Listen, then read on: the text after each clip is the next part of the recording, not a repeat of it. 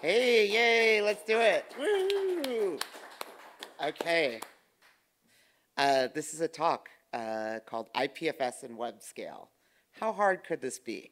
Um, Raise your hand if you are a player of Elden Ring in this room. All right, cool. Good enough, good enough. So most of you know this is, those of you who play know this is the super hard boss, Millennia. And so that's what we're trying to do. We're trying to beat the final boss here. And there's in the interest of staying on brand with gaming, there will be some Elden Ring images to go along with your presentation. Cool. Who am I? What am I doing up here? So I'm Hannah. I've been working on IPFS for a minute. I started working on IPFS in 2018 as a random web developer pretending to be a research engineer. I continued to do that and then moved over to Filecoin. Some of you guys might have seen Lassie, which is like the universal retrieval tool for IPFS and Filecoin. I led that team. And now I am pretending to be a CTO at Storacha, which is a new and awesome company building decentralized storage and trying to make IPFS web scale. And then lastly, this is the important stuff. My partner, our four-legged daughter. Yeah, so that's who I am. And so this talk is a little bit based off of a little bit of a look inside of some of the internals of Storacha and the decisions we're making to try to make IPFS get to web scale. I'm a little anxious because this talk is a little bit technical and I'm going to be getting a little bit into the weeds. Sometimes that can become either boring or hard to understand. I will do my best. But we're going to start off by talking about IPFS at 10. We've just celebrated our 10-year anniversary, and I want to talk about where we're at and where we're going. I want to talk about some ideas behind IPFS. I want to talk about the concept of data ownership. And why it matters for content address systems. I'm going to get into this whole thing about indexing and separation of concerns in building a decentralized storage network. And finally, I want to talk about the last mile briefly, which is web browsers and the challenges that come with them. So there we go. That's the journey we're going on. So yeah, happy anniversary. We have come a long way. Let's see. Why are we stuck? Okay. Yeah, so IPFS is 10 years old this year. How are we doing? I pulled this from the ProLab website. This is the number of unique nodes that are, I guess, registered in the DHT. You can see it's not nothing. It's 200 and something full-fledged IPFS nodes that are at least connected to the DHT, even as clients. You can see that a lot of them are clients. But those of you guys who have interacted with IPFS for a while know that probably that is a very small proportion of the people who interact with IPFS in general, because the vast majority of people who interact with IPFS are coming in through the IPFS.io gateway. I couldn't find statistics on that, but let's just ballpark it at maybe 1 million people interacting with IPFS every day. That's a fair amount. It's not that big when you compare it to the web, though. 1.88 billion unique websites on the internet. I have no idea how someone tracks this, but that's the statistic that exists. But let's rewind a bit and ask, yeah, so we're not quite there. We're not quite web scale yet. But let's ask what was web scale at 10, right? So the web at 10 years, the original research paper for the web comes out in 1989. So if we were to look at the web after 10 years, let's look at 1999. So here's some things that we can see in 1999. So there was a Google, it said beta under it, so it had just come out. There were more websites, but wow, that puts us back in the IPFS numbers. Like, I don't know if you can read that, but like, is 1996 is about 250,000 websites, like our unique DHT nodes. And then let's be generous and say that we have, like people, lots more people interacting via, the gateways. That starts to look like we have comparable numbers. And then this is one that I think is really interesting. HTTP 1.1. So this is actually the HTTP that almost all of us know and love who did web development. This is where REST comes from. This is basically the foundation for JSON APIs. All of it starts with HTTP 1.1, and that specification actually came out in 1999. So it's interesting that what we think of as the sort of standard web was actually an innovation that appeared 10 years after the original idea of the internet. So yeah, cool, awesome. So I want to talk about good ideas and how and what they can create, right? Come on, go forward. Okay. So I want to ask a question, right? So there's a lot of things we associate with IPFS. We have a lot of data transport protocols, BitSwap, libp2p, I don't know, like, block stores, IPLD, whatnot. What do you feel like are the big ideas of IPFS? And guess what? It's audience participation time. I would love to hear from you all. What do you think are the big ideas of IPFS? Raise your hand and you will get to participate in the talk. All the way in the back, and then one from Rutger. Okay, I'm going to run. Content addressing. Oh, yes, obvious. Yes, that's a big one. Rutger? Yeah, so in general, I think it's what, not where. So if you talk to a node, you don't care where the node is, you care about the idea of the node. Yeah. And content addressing is the same, basically. You care about what the content is, not where it is. So that's kind of, but obviously content addressing is the main thing. Yeah. Wow, I mean, I guess we have more. Wait, we got one more. Go for it. I was just going to say more generally, I think it's also about distributing power. Yeah. I think there's something there where there's like a broader aspiration to distribute the web in a way that isn't as hierarchical, right? I think the core technological idea of IPFS so far is content addressing, right? But I think it's really useful, that thing you just mentioned, the broader aspiration around distributing power, because I think what we can say is that so far there's one idea that we've really built upon. And yeah, that got us 10 years and 200,000 nodes and lots of millions of users. And it is really cool. Why is it really cool? Well, let's talk about what makes the internet cool, right? So this is just the basic concept of the internet hypertext, right? The idea that you have one piece of content and you can link it to another piece of content, right? That's really valuable. It allows people to access information in a way that it's just, yeah, you can start in one place and get to somewhere very different. I'm not going to justify the internet. Anyway, yeah, but I would argue this is the core innovation, right? Like, there's documents, but it's the idea that I can start in one place and keep browsing and keep getting more information that is really awesome, right? But this is I think the underlying question that is beneath the whole idea of content addressing. How do you know the link is correct? Right? So, oh wait, what happened to my other thing? Ah, no, never mind. I've got my slides out of order. Yeah. So, URLs are how you address content on the internet, right? But they're fundamentally a hierarchical and federated model for ensuring content integrity, and that actually comes down to DNS, right? So when I access a link, is a correct link because I can access it at a URL, and that URL is owned by someone who I've decided to trust, right?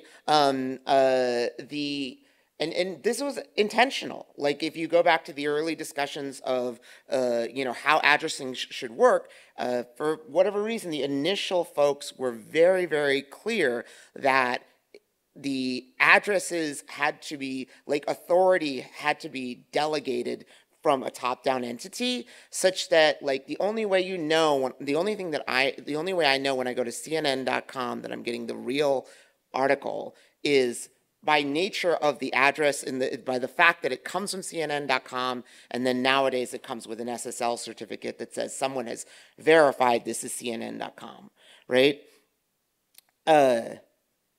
So yeah, content addressing is verifying the content in the link itself, right?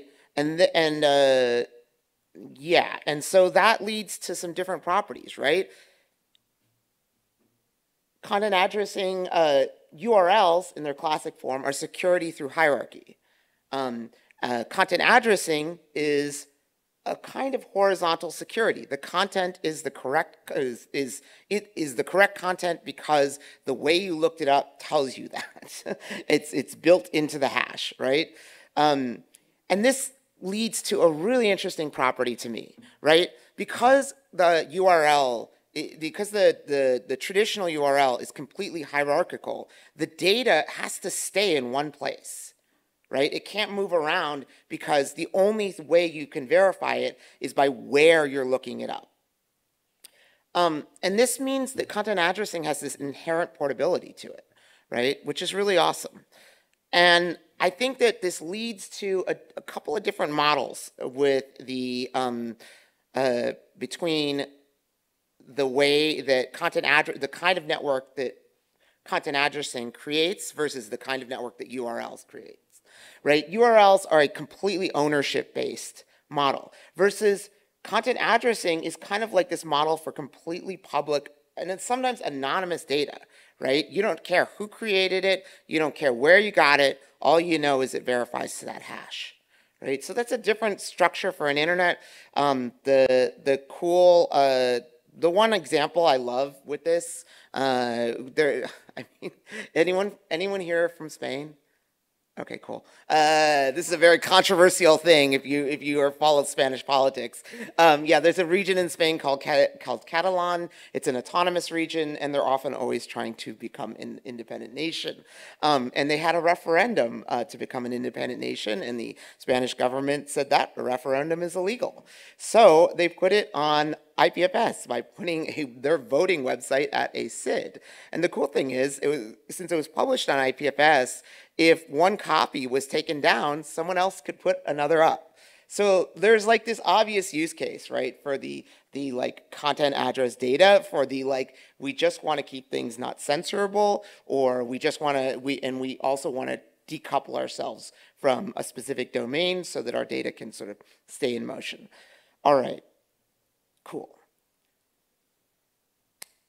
Wow, this is awesome. I've got so part 2, let's talk about provenance and why it matters, right?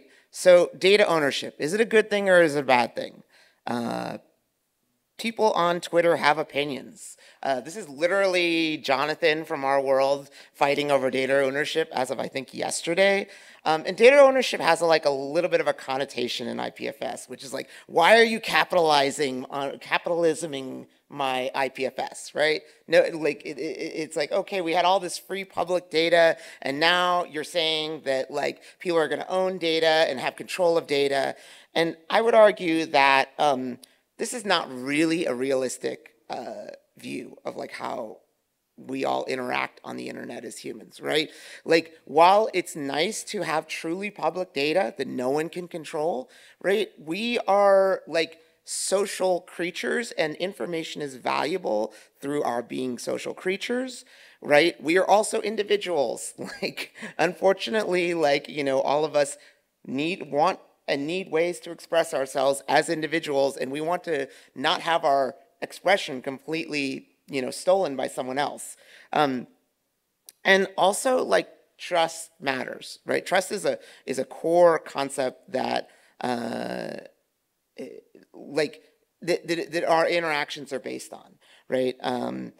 I want to just make a point, right? Which is that there are super successful websites on the internet that are entirely public. I put Blue Sky here as a replacement instead of Twitter or X, because that's just a mess now. But like a public social site where everything is public, and Wikipedia, a giant repository of information that's completely public. But neither of these are anonymous sites, right? Everyone who is on these sites has authorship. When you publish a tweet, it's your tweet, for better or worse. Obviously, there's consequences for that. And similarly, Wikipedia, it's not like it's just a free for all. There's actually a system for the rights of ownership for the side of actually editing and writing Wikipedia. And you can't. It's very hard to build useful stuff with just pure public anonymous data, right? But let's talk about why trust is useful, right? So there's this spectrum, I think, between pure verification, trustless verification, and trust, right? So there's this idea with Web3 that like we don't need to know anything about about anyone on the internet. We don't need to trust anyone because we're just going to verify everything. But that's actually quite hard, right? The example I have here, this is like our Jordan Belfort, like giving you a SID and there's 10 terabytes of data, right? If you don't trust this guy, and probably you shouldn't, you're not going to be able to take this SID with 10 terabytes of data onto your hard drive, right? You need to, you're going to need to incrementally verify it. Right? You're going to need to take small bits and then verify that. And the more verification you do, the more complicated and brittle your system becomes. Right? That would be my argument. Right? Incremental verification, we have some great solutions. There's also some really obvious problems you just can't solve without trust. Here's an example. Here's one that I like to go to. Like well, actually, I'll get to that one in a second. So sorry. Yeah, there's just problems and fundamentally, unfortunately, mathematical hashes are pretty brittle, and there's a lot of limitations that you get. Another thing that's interesting about trust is that trust is transitive sometimes, right? If you trust one party, if let's say that instead of Jordan Belfort, this is your most trusted person in the world presenting with this data, right? You're probably going to be able to take it all in and not worry about it. Not only that, but if someone were to show up and they had and they gave you this data and it said, it had a little signature from your most trusted person that you trusted, then you would probably trust that data even though it wasn't coming directly from your most trusted person, right? Yeah, so verifying everything all the time is hard. Here's the problem I want to talk about, right? Same data, different ways of hashing it, different hashes, right? And this is a classic problem, right? Like we have like a Blake3 hash for some data and maybe a UnixFS, a hash of the UnixFS tree for the exact same data, and then you have the actual hash that most people know or is most likely published on the internet, which is like SHA-2, right? This is a really tough problem because this is the same data, 3 different hashes, all verify the data, but how the hell do you verify that those are the same, right?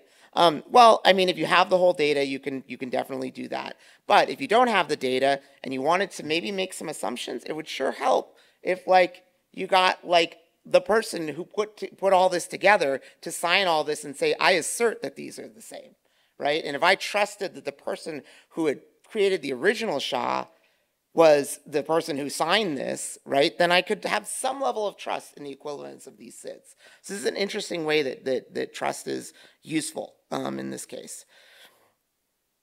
So yeah, so we know that trust is important. We know that we know that we can't simply have a completely anonymous internet. We have to understand the concept of ownership, and we have to understand the concept of authorization to operate on different resources, right? So with the traditional URL, which is a hierarchical federated system, you end up with this hierarchical per site authorization, right?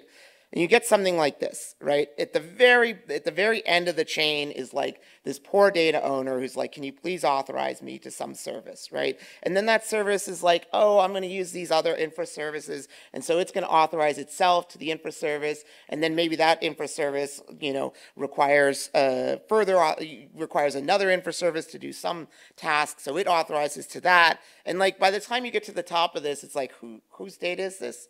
Who knows? Long lost, right? So you've lost that chain of provenance. And now this, and meanwhile, like as the data owner for interacting with this front end service, my data has gone to all these different places and I don't even know about it, right?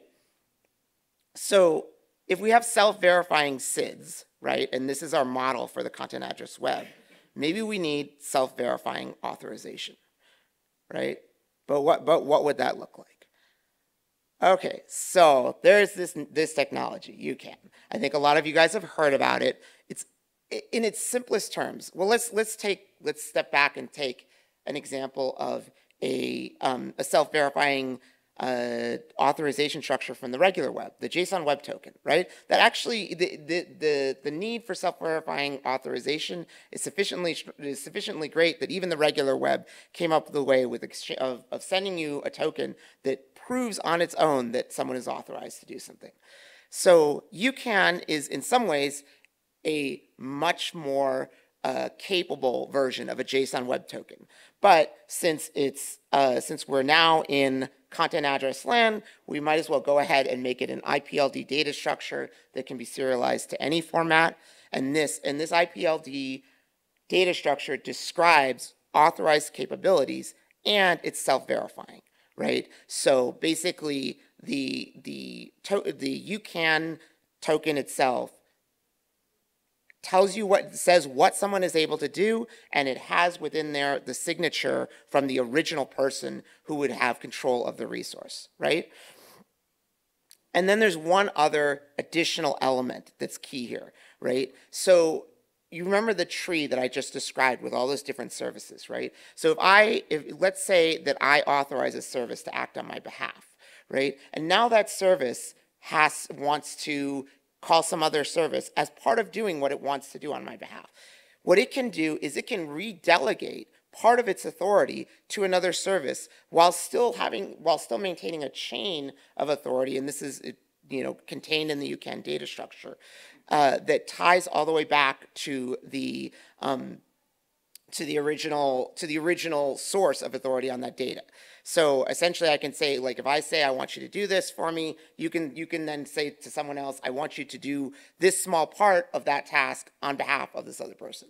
And what you end up with is a much different chain of authority here, right? You end up with the data owner at the top saying essentially, like, I'm giving you the ability to take custody of my data in order to do a task to a service. That service might go ahead and call another service, but in doing so, it's simply going to delegate the portion of authority that the user has given them to that service and then continue on to sort of subservices where it's delegating subtasks to other, where it's delegating subtasks, but it's all on behalf of the owner, the original data owner. So in this case, when you get all the way down here to these subservices, it's still your data. There's still a record of who's the real owner, right? And then there's one other extension to this, which is like, so UCAN describes an ability. It essentially describes what you can do. There's a newer extension of UCAN that says, actually, not only can you do this, but I'd like you to do it now, right? I'd like you to invoke this task. Here is my authorization, and here's my signature as I invoke this task that says I'm actually the one invoking it. And so then you end up with a tree like this. Essentially, you have your data owner at the top. You can say, please take custody of my data to do this task. And then you essentially have everybody asking everyone down the chain to do different tasks for the user. And then the cool thing about UCAN invocations is as each person finishes, they're sending receipts back up to the chain that ultimately get to the user. And what you end up with is the user at the end has a receipt that says, here is an exact essentially a trace of everything that happened when you invoked this particular task. I think the mic might be off. I'm not sure. Okay, can you all hear me? Yeah. I'll just keep talking loudly. Cool. So that's pretty cool. Now I've noticed that there's a lot of talk of UCANs. I've been employing this meme a couple times in my presentations. Yeah, UCAN's like really kind of catching fire, I think. And that's super awesome. But I want to like actually, like to me, we're looking at a world that emerges with UCANs and content addressing. That's really interesting, right? The user owns their data. They can hire services to work on their behalf. The services can hire other services for the user, but the user provenance is maintained, right? And essentially, and we also have this loosened verification versus trust requirement. This starts to look like a much more workable internet than just the pure content addressing. So I have this bold statement, which is that UCAN is the second really good idea in the IPFS world we're building. So there you go. Woo! Cool. Okay, woohoo. So, all right, so you have this world. How do you build cool stuff within it? How can you build a web scale system within it? All right, so I want to talk about IPFS nodes and what they look like right now. So this is your average IPFS, like this is IPFS today in most cases, right? You have some essentially you have one IPFS node talking to another IPFS node. And when you get down to it, each IPFS node is this big stack of services that are all bundled together, right? At the base level, you've got the actual bytes of data. Then you've probably got some mechanism via which you're storing them, block stores, cars.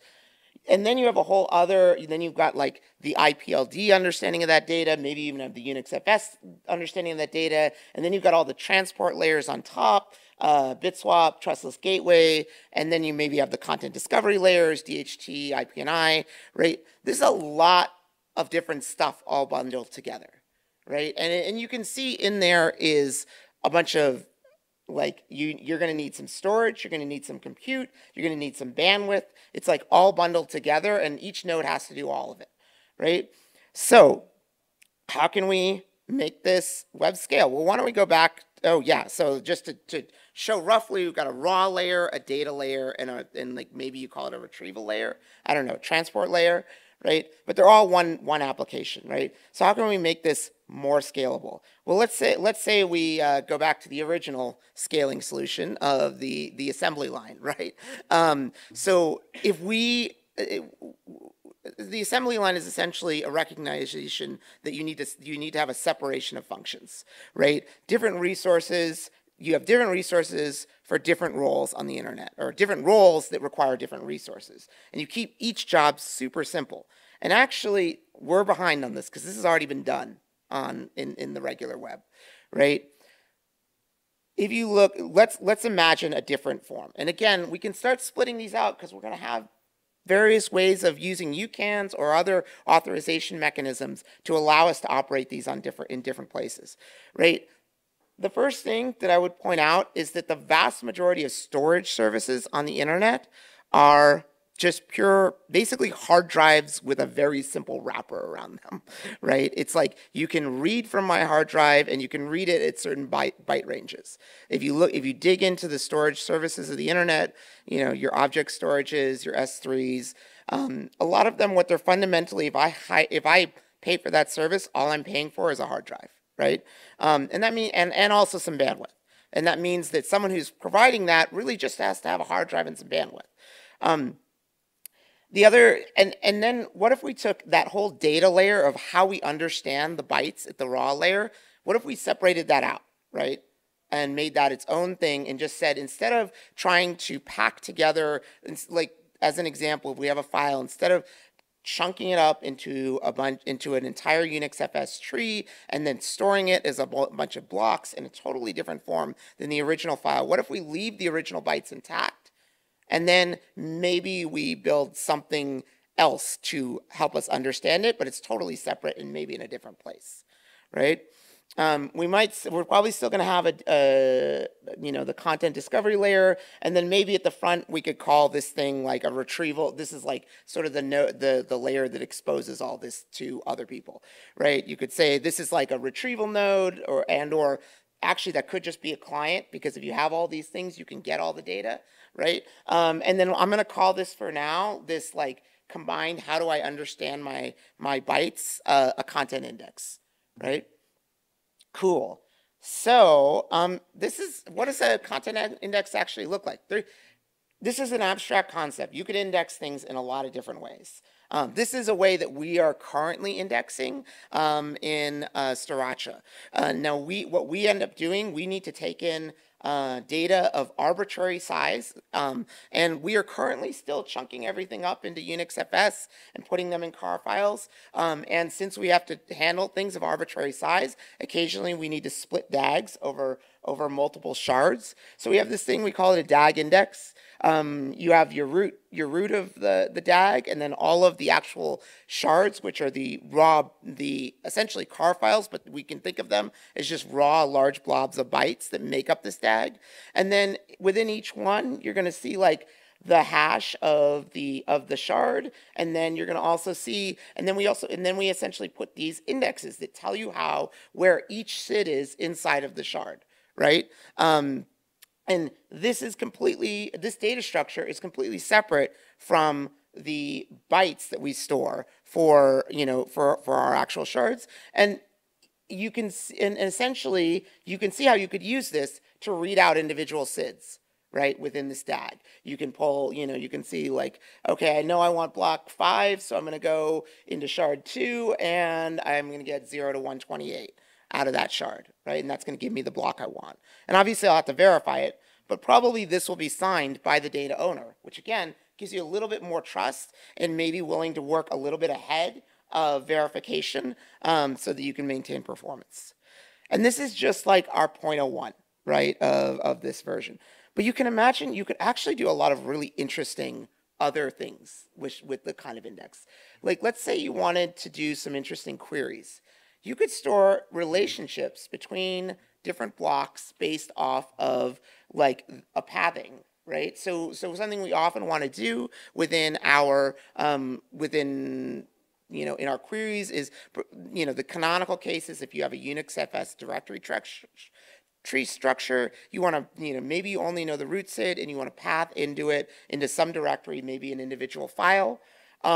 And you could do it with that original index, but you'd probably have to do a bunch of round trips where like you're going to have to say, okay, get me the root, and then then read it in, get me a path, go down that path, read the next thing. You could also build an index that would give you that kind of information. This is just an example of like you could have a path section, and maybe you have in that path section you describe the relationships between different blocks based on paths. And you can imagine you could put anything in here to enable all kinds of queries, right?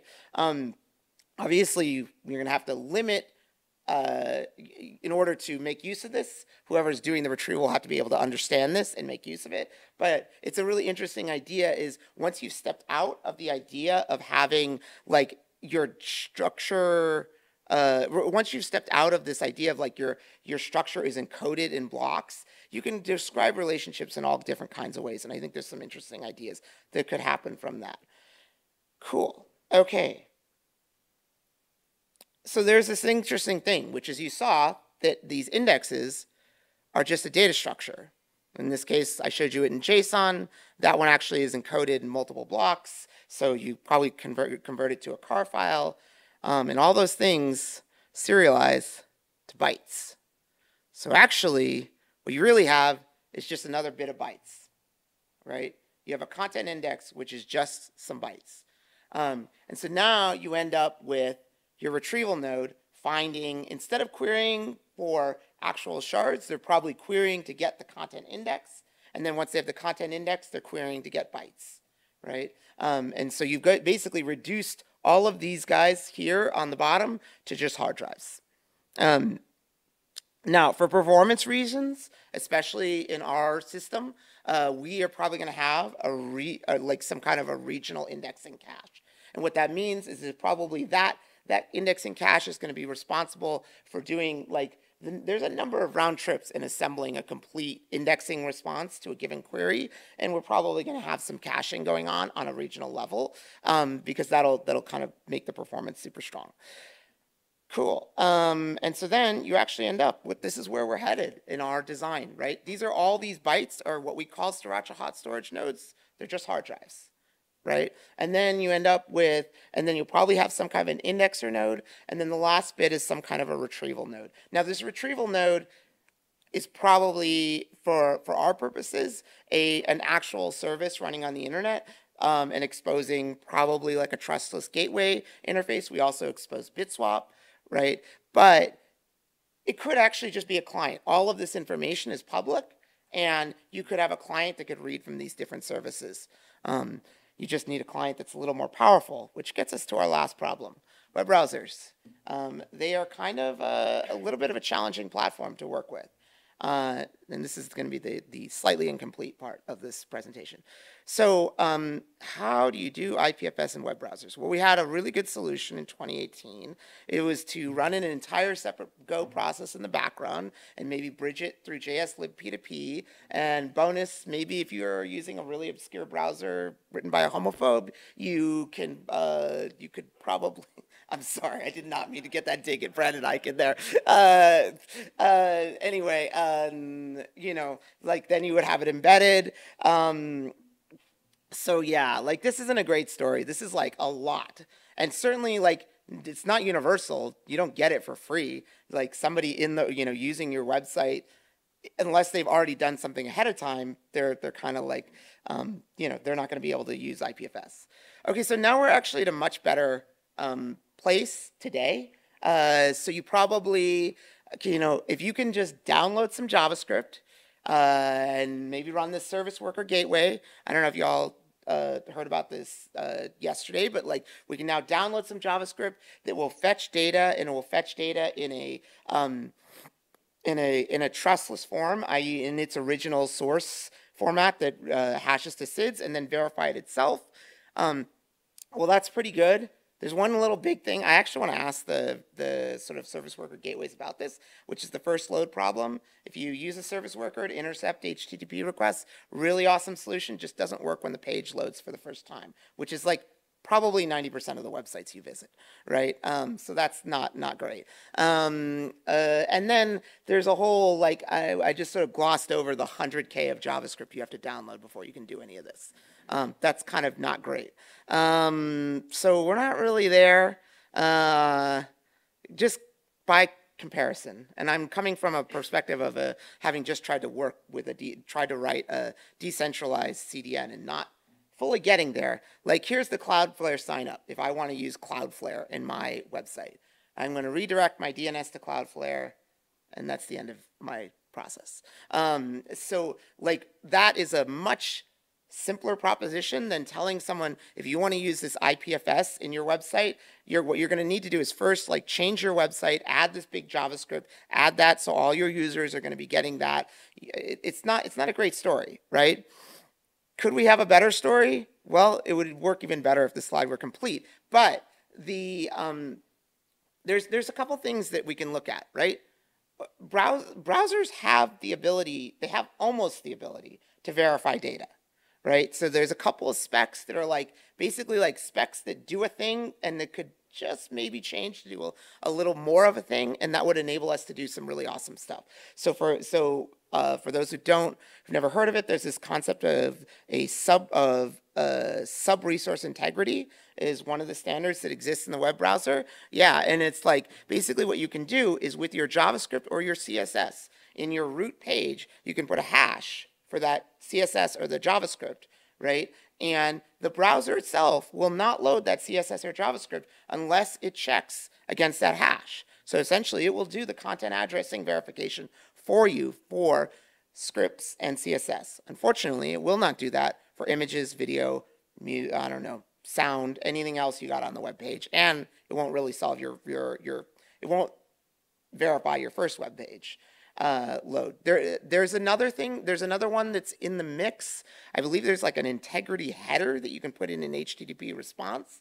Also another spec that's kind of like languished. That one isn't even really done. The sub-resource integrity exists. It's in your browser.